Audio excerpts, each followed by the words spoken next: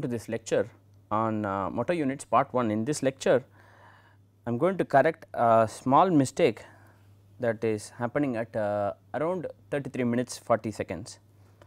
Right. So, in the slide we are comparing the nature of peak force between slow and fast twitch fibers. The slide, the plots have titles fast twitch and slow twitch. This must be removed.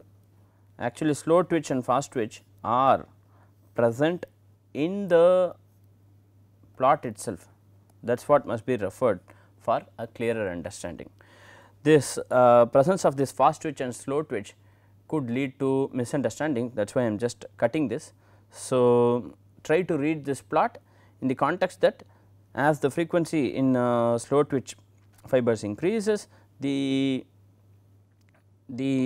peak force in millinewton goes to this level, and in fast twitch fibers it increases at that level.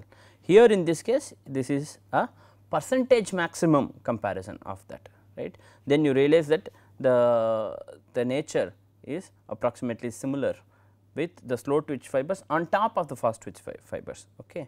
So, these two plots represent the absolute force that is generated and the percentage force that is generated, okay.